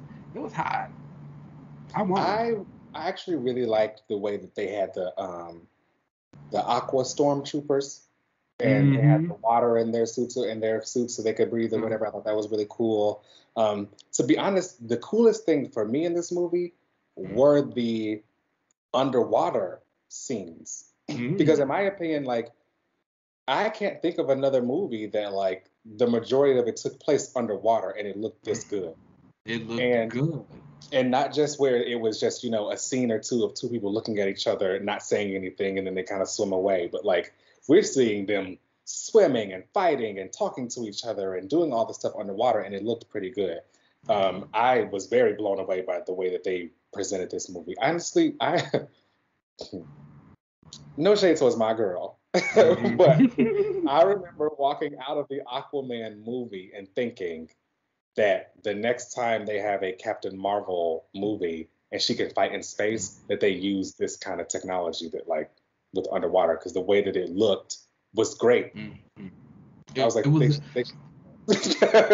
That final big battle of like all the kingdoms and the Karathan and just like when he calls all the sea life and marine creatures, I was just like, yeah, like this is feels good. Like this feels like an Aquaman movie. Like and it looks good. And it was I remember I was very pleased walking out, watching it again. Yes, this is the movie that I want to see.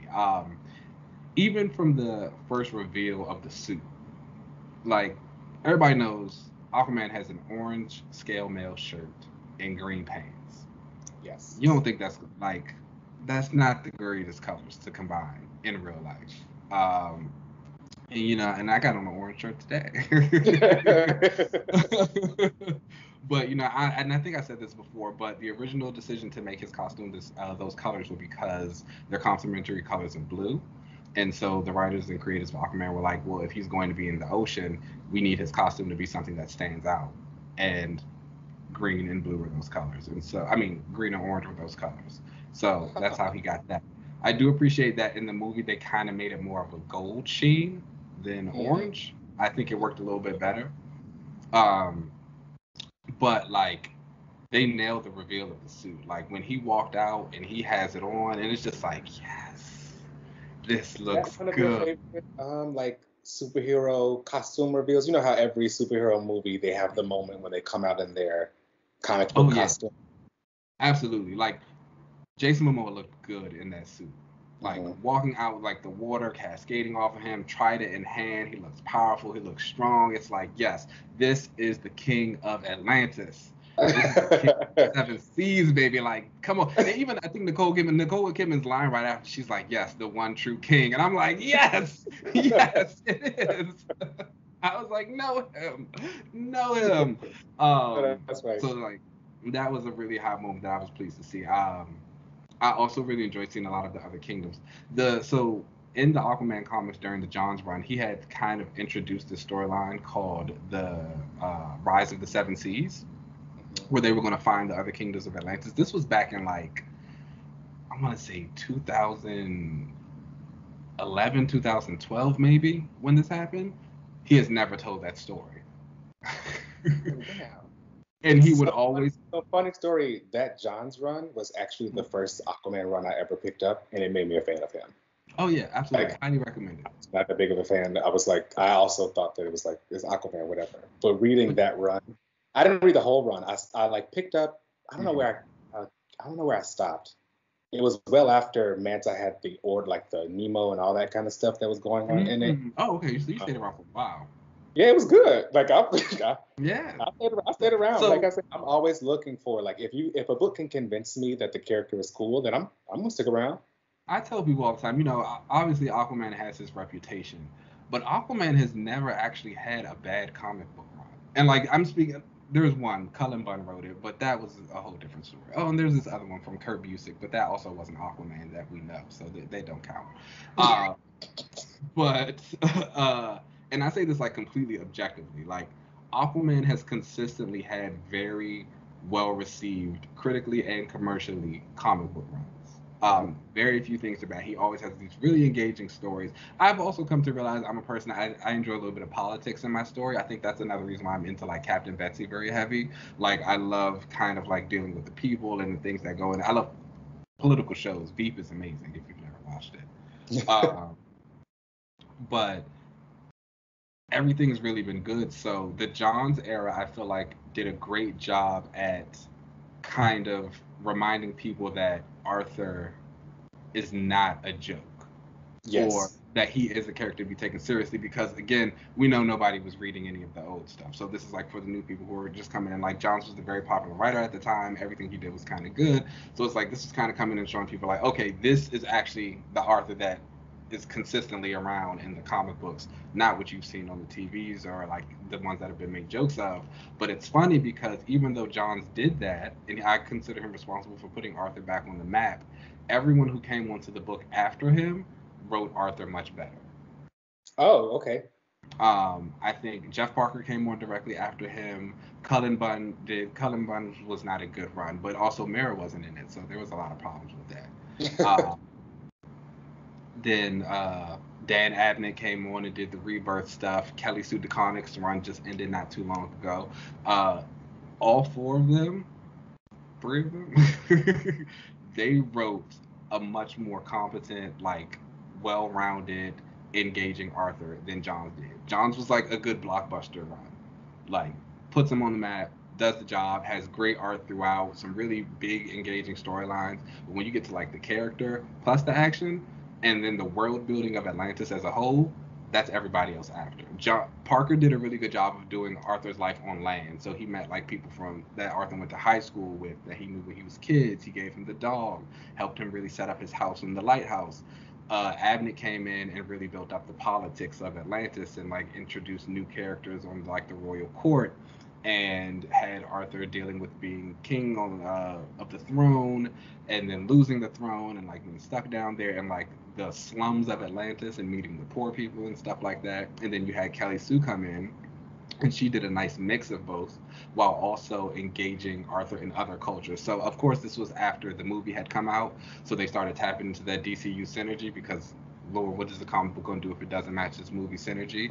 And so they had Arthur go, and he met with these like gods who were living, they were like Polynesian gods, and they ended up giving him some tattoos to mimic the ones in the movie, as like and kind of immersing himself in that culture, and then bringing those people back to Amnesty Bay, and like having the people of Amnesty Bay deal with like these new cultures. It's a really good run. Like Aquaman has never had a bad comic book run. The Sub and I always tell people, if you can go back and read the Will Pfeiffer run that introduced Sub Diego when San Francisco sunk to the bottom of the ocean, and then like Arthur takes kind of mayor of that town, and we meet Lorena, who was Aqua at the time. Like, it's some good stuff in there, people. Mm-hmm. It's a lot of good stuff. Some solid stuff. I've never heard of any of the Aquaman runs being bad. It just always felt like people just gave him a bad rep because he's Aquaman and you talk to fish. Which is like, what's more? What do you want? The world's about to be underwater. Of course you want to talk to It's very fair. Solid point. Like, you guys better learn to swim. Now, did they change this in the movie compared to the comics as far as his mom and his dad? I thought that his dad died. His dad did die. Okay. His mom died too, right? She's still alive. So when they did, so she actually pops up in the Jeff Parker run. So how does that happen? I don't really.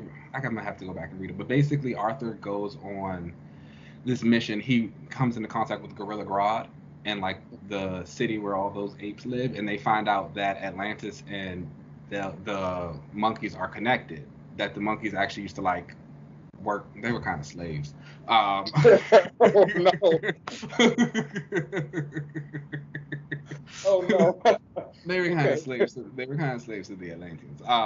But they broke free and they came to a place of peace somewhat.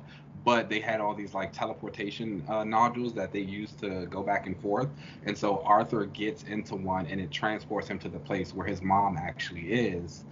Which is kind of like how she was living in this other kingdom in the movie. That's how it is in the comic. Oh, that's cool. But like, I always thought she died. Yeah, but in the comic, there's actually like other people there, and so there was supposed to be a thing that I think he was going to try and connect it to Garth, because some of the people that she had, they called them Purple Eyes, and they yes, Garth. And Garth has the purple eyes, but they could like see flashes of the future and things like that, and so she kind of ruled these people, and so she sent Arthur away, so we haven't seen her since, but she is still alive. Okay, but she's just like living in this other dimension place, whatever. Yeah.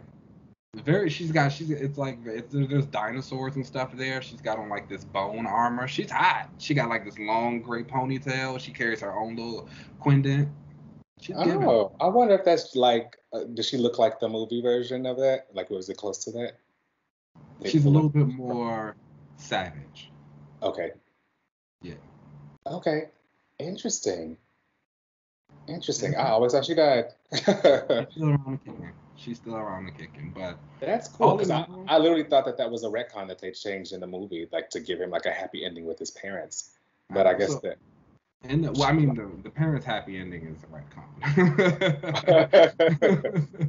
That is very much dead, which makes me think they actually might kill him in the sequel.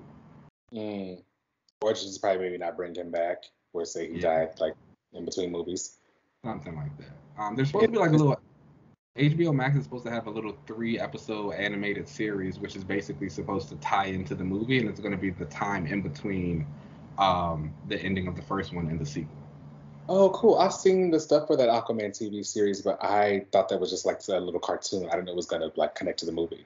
Yeah, no, it's definitely going to be, it's canon to the movie. So I'm actually really excited about that because I like his design of that. He's got short blue hair. That's cool. Did you like all of the like action stuff in this movie, or are you looking forward to something in the next Oh, one? yeah, no, most definitely. I enjoyed all of it. Like, and again, going back and watching it this time and seeing how, like, getting excited all over again, I was like, oh, this is really good. Like you said, the Italy scene, Mira running across the rooftops and then using the wine as weapons, and then Manta and Arthur and him blasting him in the arms. Like, Manta looked great. Manta was great in this movie. He Yeah. felt deadly. He felt ominous. I love that by the end he's still very much on his I'm coming to get Arthur, because really Black Manta doesn't do anything else in the comic books but come to kill Arthur. So like that felt very on point. Um, Dr. Shin, I forgot, was Randall Park. And Yeah, shout out to Jimmy Woo. yeah, I was just like, he's really been in everything. So I'm excited. I hope he comes back for the sequel also, because that'll be nice to see. Dr. Shin also has a very big part in Aquaman's life, where he is in the comics. He's the one who kind of revealed that Arthur and Atlantis exist, Mhm. because he's been like And he studying. like obsessed with him, right? Or like that whole culture. Yeah, very much so. I Mm. think he's dead now though. I'm pretty sure he died, but nonetheless, I hope everyone comes back today. Anything you're looking forward to and to see? Anything from the comics you want to see in Aquaman 2? Yes, but Granted, I understand taking it with a grain of salt because a friend of mine brought up how they wanted what was homeboy that played Chiron in Moonlight? I can't think of the actor's name. oh, Shavante Javante Rose. Rhodes. Right. So I wanted him to be John Stewart, but a friend of mine was like, "Do you even want to subject him to the DCEU?" And I was like, "You know what? Yeah. Good point." So I I mean, understand that, like, you got to take it with a grain of salt, good sis. But I anything think that you, for me, yeah, I think for me and Aquaman, there's a lot that I want to see, but I don't. So I think my biggest issue with the first movie, especially the first time I watched it, was that I felt like they tried to put too much into it. Like they very much tried to make it like an origin movie, and uh the sequel and the finale all in one. Like we could have spaced some things out, or we could have just cut out the entire scene of like him training with Volko when he was younger with the kids, because that stuff was not good. mm, um that face looked real but wonky. yeah. But the things I kind of want to see in the sequel, I don't think they're gonna happen just yet, because I feel like they're too far out. One thing I would really love, obviously, I want to see Aqualad, Calder, Oh, in for there. sure. Um, I really would love to see them adapt the Sub Diego storyline, where San Diego sinks to the bottom of the ocean and he kind of like takes over those people. But at the same time, to do that, he has to be ousted from Atlantis. And we haven't really seen him in Atlantis yet for him to be ousted. So that feels more like something that will happen in the third movie or so. Even like Jackson, also, I feel like he could get introduced in this one, but I feel like he's not going to come into the third one. But then I also think about myself and like the actors who are in this. Do I want them to be on a three-peat? Or am I ready for them to just reboot in the Baddison universe when that comes out? Mm. I mean, that's probably what you would prefer, I think. I I think mean, so too. although I don't know if they're trying to make the Madison thing a whole universe. I don't know what they're doing with their I mean, I know they've kind of said that they're doing like the multiverse thing. They just fully accepted like that's what they're just calling do it what now. you They're want. gonna do what you want. So, um, I wouldn't be opposed like if we just rebooted Aquaman altogether and it was another new universe. Like I'm okay with that as well. Sure. But those are some of the things I want to see. I do want to see the trench come back. I would love to see Black Manta, if he's going to keep kind of getting a prominent role like Nemo. There's a few other Aquaman villains I would love to see. Scavenger, Deep Water is this like kind of chimera type of creature who can teleport itself through water and takes people over. Um, That would be nice. There's a lot. There's a lot there. Lady of the Lake, if we kind of want to get to the magic stuff. I do not want him to lose his hand. I never want to see the hook hand. Ever. Ever. I don't know. People like that, so I you might get do a. not want to see the hook. Let us leave the 90s in the past. I do not ever want to see a hook hand. It's not even exciting. It's a hook for a hand. For some reason, Aquaman, they love that hook hand. It's like Storm's mohawk. It's like how he gonna hold? Won't let it go. It's like Storm's mohawk. Oh my God! How is he gonna hold a trident? That's what his other hand is for. He's not left-handed. What do y'all mean? They love it. I don't. I think it looks silly, but it is. It's so silly. It's such an old relic, and again, I think this is the thing for like the pad run is another one of those Aquaman runs that is like so well regarded that's why, because he's the one who did the hook hand. But again, Aquaman has had a lot of really good runs, but the writers of the last decade have probably been the best Aquaman writers in quite a while. Did you like? And so it's. Yeah, I mean, it was fine for its time. Like, I think, but for me, it was never my favorite. I think it was a well-written run, but I think what it did, it tried to make Arthur Namor, and Arthur and Namor are not the same person. Mm. So it's like he's very aggressive, he's very bodacious, and it's like, okay, it's fine. Again, I get what you're trying to do for this character, and it's like, it's an enjoyable run, but it's like, this isn't Arthur at his core. This is like someone putting on. So that's fine. It don't get talked about no more. We don't. They only mention that hook. They try to bring up that hook, but and that's all you can ever remember from it. And that's the thing. It's like, no, we've moved on. We're happy now. Let it go. Arthur's about to settle down. His daughter is here. His wife is out of her coma. They have dissolved the monarchies. He can chill. Jackson is going to become Aquaman soon. Mm-hmm. We're in a good space. And it just seems like a hot spot right now. It is. Come on down to the sea, guys. We're going to go even lower than the street right now.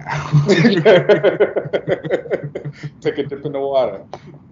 Take a dip in the water. But yeah, so that was Aquaman. You guys be sure to tweet us. Let us know your thoughts about the movie, what you expect to see from the sequel, what you hope to see from the sequel. If you want Jason Mamoa to return, if you have someone else who you would like to be cast or who you think could be a great Aquaman, I'm always down to listen to someone's casting. We're going to change that casting. Let me tell you, to the point of me being in the theater like 5 minutes before the movie started, I was sitting there like, maybe this isn't true.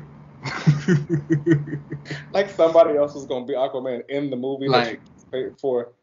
Like the credits were rolling. I mean, not the the opening credits were rolling. Like we were starting, and I'm just like, it's just not fair. And this is why I'm telling you. I think you need to prepare for Civil War 2 because it is Carol's event, and I remember pushing back that Aquaman casting and that news for so long and dealing with that. And having that reaction afterwards, I'm just gonna be like, if you come to terms with it now, it's gonna be great. No. Luckily enough for me, I don't have to worry about that because I doubt that they'll ever do a Civil War 2. They're definitely doing Civil War 2. It's Carol's event. There's no. You want the Ultimates, right? Mm-hmm. Okay. The Ultimates are only known for like 2 things: going to space and being a part of Civil War 2. Do people even know them for that part? I feel like they mostly just know them for the space. Because they're Carol's team. They were with Carol when it happened. They help her find. Oh, it's her team now? I mean, it is. Is that what you call it? So Blue Marvel is underneath her? Is that how you feel? I mean, on that team, yes. That was Carol's team. That's unfortunate. Because it's Carol's event. It's not. It is. And I just trying to convince yourself. She hasn't had one yet, actually. She hasn't had one since. Well, she's been like prominent in a few. She did a bunch of stuff in the Brood saga. She did a bunch of stuff in the Korvac saga. I think like at the end, the president like specifically congratulated her on her win and told her how she could be the first superhero president. You read it? To the end? Of course I read it. I didn't. Oh my gosh! Of course I read it. What? Absolutely not. Why would I want to read that? Oh, you should read it. No. She won. Mm. It's her event. If you say so, you would know because you spent the money on it and read it. I wouldn't. I don't know. I didn't do. I'm not doing all that. All right, y'all. So that brings us to the end of the show. Make sure you guys check us out on Twitter. You can find us at Another Relaunch. You can send us any of your questions, comments to anotherrelaunch@gmail.com. You can find us on YouTube if you want to chill out and watch us on there on YouTube, Another Relaunch TV. You can find me on social media at UncannyLZ on most platforms. Keenan, where can they find you?